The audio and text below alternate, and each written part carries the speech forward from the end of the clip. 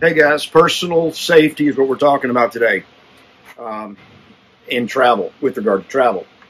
Personal safety and accountability is always having an entrance and an exit plan, whether it's at home, at the airport, in a restaurant, a foreign country, doesn't matter. You gotta have an in, you gotta have an out. And there are things you can do with travel that will help you maintain personal safety despite the restrictions that are placed on you by your travel, by like TSA and other places that kind of strip you of tools. So start with before you travel. The first step in protecting yourself or your loved ones at home or on the road is having a plan. And maybe that looks like carrying a firearm for you, or an edged weapon, or being proficient in combatives, which is just fighting. All while being able to remain calm, think, react, and communicate effectively and appropriately. Whatever tool you select, it's important that you identify that protective resource and that you train that thing consistently. If it's firearms, you may make sure you know how to shoot. If it is fighting, make sure you do it regularly. Put in the reps so it's a natural part of you, right? You don't want to just kind of hope you're going to figure this out on the day of. So next thing is packing. Let's pack smartly. Your carry-on ought to be something with which you can move quickly. And a roller bag it isn't that. I mean, you can't. You need a backpack or a crossbody shoulder bag, or both, really. That's what I use, and that works great for me. I throw that on. I've got my shoulder bag in front with my comms and my ID and my money. And your hands are free, and you can run if you need to. Choose good shoes also. Bring a battery bank so that when you land, your phone is fully charged. Bring adapters for local outlets if you're going overseas. Now, I mentioned firearms, so let's talk about how to fly with one real quick.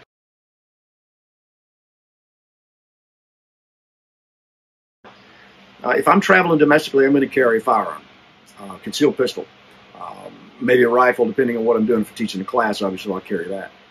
Whether I'm flying or I'm driving, though, I'm carrying a gun. If it's a flight, once I land, I collect my luggage and my gun box, and I go straight to the nearest bathroom stall. I load magazines, and then I leave the airport with a properly loaded weapon, concealed. Go to the garage, pick up my rental car, whatever, but I'm armed. And flying with the gun isn't as hard as you might think. You get a locked gun case and enough locks, and you pack it, right? Gun box might have 2 lock holes. You got to get 2 locks. Can't have one; they'll ding you for it. Have all your ammo separated from the magazines and in the original boxes. No loaded mags. Each airline's got their own rules, but generally no loaded magazines and maybe not more than 11 pounds of ammo. Maybe a total weight of not more than 50 pounds in the box itself, unless you want to pay an overweight fee. I also personally lock the bolt and the slides to the rear and the weapons in the open position so they can look at it and see it. Makes it faster for me. I'll also put any edge weapons I want to take in that gun box, so everything is in one place once I land. Lastly, I put an air tag in my check bags and my gun box. Whether it's a gun box or not, I just throw an air tag in there just so I can track my bags and know where they are at all times. Once you packed, you take your check bags to the check bag check-in area. The flight person will ask you, open it up. You'll open it. They'll get you to fill out a form declaring everything's unloaded. And then you'll lock the box. You'll keep the key. It goes to TSA. Hang out and wait for TSA to scan it. This time you take is going to work to your benefit, because usually they'll come out and tell you it's good to go and you get on your flight. But take this extra step and then board your plane, because you don't want to get where you're going and find out your bags didn't make it because there was something wrong with your gun box. They're going to give you luggage tags just like any other piece of checked bags. Make sure you hang on to it. If you don't, you're going to have a hard time collecting your gear. Speaking of, you land on the other side. The gun box should be taken directly by luggage personnel to the lost luggage office. It should not come out on the conveyor belt. And this is safety to keep somebody from just walking off with your gun. So you go to the lost luggage office, you show them your ID, you show them your bag tag, and you collect your firearm. Now this process is only for domestic travel. Don't try this that I just described internationally, or you're going to end up in trouble. If you're going internationally and taking a gun, maybe you're going on a safari hunt or something, who knows. That's a separate form. It's a CBP. That's Charlie Bravo Papa 4457. Customs Border Protection, I think. And that's just a form declaring your personal items, and they know now what you're taking overseas, and they'll make sure you come back with it and that you didn't take it over and sell it or give it away. So that's guns, all right? Now let's continue with our planning and our prep for a safe trip.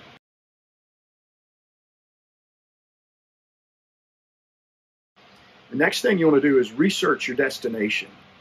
Get online, look at reviews of the hotel, check out maps and satellite imagery of the streets and the surrounding areas. Make sure your hotel's not, backed up to a slum or something. You're looking for good neighborhoods in general, and just to know the streets and the layout and how the hotel looks as you're approaching. Check that thing out real good from all angles. Then check crime stats and the latest happenings in the area so you don't land in the middle of political upheaval like the Arab Spring. The UK Foreign Office has got a great website on destinations. They cover a lot of things that you might be interested in on terrorism, crime, transportation, medical, and all that. Better than our State Department, I got to say. When you do land, make sure you have cell signal. As you're exiting your airplane, pop that phone on, make sure you can get a signal. If you don't, first go get you some local money, currency, convert some currency, get some money for tips and from cabs, and then buy a local SIM card, buy prepaid minutes on that card, and get it going before you leave the airport. Do not exit the airport without a way to communicate with other people. Even if that means getting your luggage and just sitting down and fixing this, but don't go out without having a way to talk or text. Now, you exit the airport. If you got a driver meeting you, tell them not to have a sign with your name on it. Make up a fake name. Agree to it ahead of time. Make a 3-digit number or 3 sets of letters that everybody knows. And then that way you come down and you can just say it, see it, and go to it, and you didn't just tell everybody in the world who you are. If you're hailing a cab, do not take the first cab that comes up to you and chooses you. They're looking for wild-eyed tourists who just got off a long flight. They're going to come up to you and just say, hey, get in my cab. And, no. Instead, you choose the cab. You make the choice. You look out there and say, I want that one. Always stay in control of decisions that affect you and your group. You don't know, that might not be a real cab driver. It might just be an opportunistic criminal who takes you somewhere and steals stuff from you. When the cab does arrive, though, look for numbers and labeling on the outside. On the inside, look for a meter, look for a 2-way radio, and a badge, something that says, hey, this is an official cab.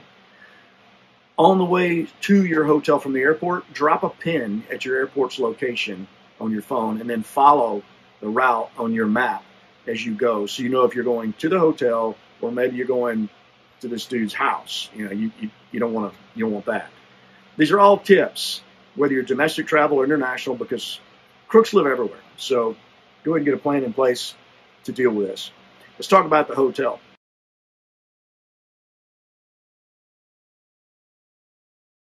Hopefully you chose a reputable one from a known chain, and you requested a room above the 3rd floor. We did a video on hotel rooms a few weeks back, and we'll link that in the description below. But, that's going to be a safe bet if you go with something along those lines. Record that hotel's address and contact information somewhere you can get to it easily once you arrive. And the same goes for your credit card, your passport, your ID in general. Keep them secure, zipped up, but accessible to you. Fumbling through your personal belongings creates distractions. You're distracted. You are distracted. And it's opportunities for human predators. They're watching, where is that person going for their money? Do they know what they're doing? Do they look like they're a good traveler, or these are novices? Keep it handy and get to it quickly.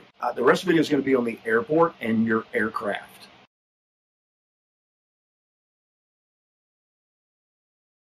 When you're in the airport and you're going through security, be prepared. If you got to take shoes off, your laptop, or things have to be removed, prep that stuff in line and stage it easily so that it can be done quickly and you can put things in a bin for inspection and move through. 1, it's aggravating everybody behind you if you're the guy that doesn't know how to untie his shoes. But 2, it just helps you get moving quicker. Once you're on the other side of that scanner, collect all your items, move away from the area, and put on your shoes and repack your bag. get out of the area, because you never know what can happen, especially in a third world airport in a tightly packed space. And being away from it just increases your personal safety if somebody were to start shooting or set something off in that area there. So get away from congested spots like that. The same goes for your gate. Get close enough to hear and see announcements, but get far enough away to be out of that mass of people that are jammed into that one area. And along those same lines, try to stand near a wall or a support column if you can. If an explosion were to occur, that ceiling, that roof might just pancake and collapse, trapping people underneath. And if you're near a column or a wall, it might give you a pocket of safety from getting flattened. And it also, it cuts in half what you have to keep an eye on if you have a wall to your back. Now you just got 180 to worry about instead of 360. Now, when it's time to board, check out the door frame of the airplane as you walk on board. A lot of times, if you'll look about head high on the left in that door frame, you'll see a label that'll tell you the make, model, and year your aircraft was built. And this maybe can provide you some comfort or concern, depending on how old your airplane is and who made it. If you're flying Pakistani International Airways, we used to call it prayers in air. As you walk on board, scan the sea of faces and do it in a friendly way, not like you're coming to punch somebody in the head, but just look at everybody. And if you put your bags in an overhead bin, maybe think about putting that in a bin across from your seat that you can see from your seat. It's easier to get to, and you can keep an eye on it mid-flight so nobody's just rifling through your stuff and you don't know it. Speaking of flights, if my flight's under 2 hours, I take an aisle. And speaking of the aisle seat, you can make life a lot easier for yourself getting in and out of an aisle seat by just lifting that armrest using a little hidden button underneath. People don't know about this a lot of times, but you can lift that thing and it makes it a lot easier for sliding in and out of that aisle seat. If my flight is longer than 2 hours, I'll take a window because I want to use the bulkhead. I want to use that wall and try to get some snooze. So there. And if your plane's hijacked too, you're away from the aisle. You're not getting punched in the head by the bad guys. So let's talk about that. Problems on board the aircraft.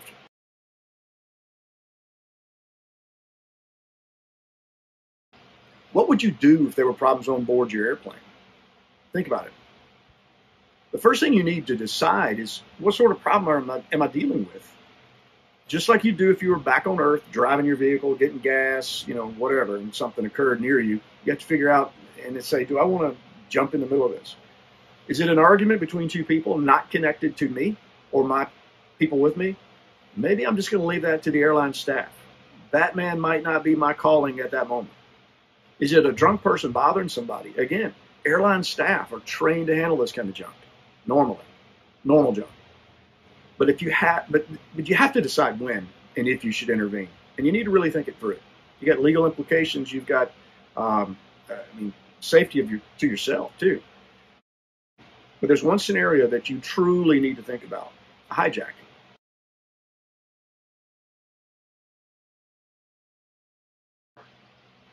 Now, I'm sure you guys have heard of one guy's idea on living through a hijacking. So this guy's on board, and terrorists take over the airplane. They've taken control of everything. Terrorist says, "Everybody be quiet, or I'll kill you." And then he points to this person over here and says, "What's your name? You there? What's your name?" It's a woman. She says, "My name is Susan." Terrorist says, "Susan, you'll stay alive. My mom's name is Susan, so you get to live." And he looks over there and he says, "Hey, you, what's your name?" This is a dude now. Dude's name's Peter. He said, "My name's Peter, but my friends call me Susan." Okay, probably not ever going to help you in any way at all, just for fun here. But back to reality. First, just like you do in the middle of the night, if you hear a noise, you're not going to jump up, grab your pistol, and go clear the house just because you heard the house squeak or you heard something in the house. You're going to lie there and let the situation develop a little bit, hear it maybe twice, and then jump into Batman mode. If air marshals are on board, they're going to handle this problem. And if you get involved, it's going to complicate their life and their job and probably get you shot. But if nobody's doing anything and you decide you need to, there are options available to you. As with any fight, you need a plan and a way to execute it. And your plan is simple. Defend the cockpit so the pilot can land the plane. That's your plan. defend the cockpit so the pilot can put the plane on the ground safely. If you don't, and the bad guys get inside, the options start to suck, and the whole situation is going to go north quickly. And yes, I said north. I'm from the south. Going south is amazingly good. Going north for a southerner, Okay, back to the reality here. The hijackers will either crash the plane, think 9/11, or they're going to force it to land in some friendly place to them, unfriendly to you, and your life changes into being a hostage. Like I said, life's going to start to suck. The other alternative, there's another one, is that a government decides to not take the risk of another 9/11 and they shoot your plane out of the sky. It's possible. It is a standing plan in many countries. So how do you defend the cockpit? I mean, you're in an airplane. You're in a confined space. If you start this fight, you're in a tube, 30,000 feet in the air. There's nowhere to run if you decide to bail out of the fight. You've got to win the fight. Either you're going to die or the plane's going to be in a bad spot. Really bad spot, maybe. So what do you have on board the plane to help you fight? First, you need weapons, and you're going to have to improvise. I want you to think medieval. I want you to think a mace and a shield. And I'm not talking spray mace. Think William Wallace mace. First, the mace. Your seat belts are connected to the seat with a D-ring that hooks into a ring attached to the frame. Unhook that, slide one end down to the hook, wrap your hand around the strap, and now you've got a mace.